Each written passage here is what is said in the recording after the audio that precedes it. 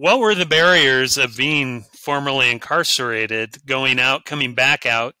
You talked a little bit about the college process, some of the privilege you have, but I'm sure there may have been other things that you experienced. The first one, I was lucky enough to get a job about a week after at our local Walmart in my hometown, but it was a process because of my felony.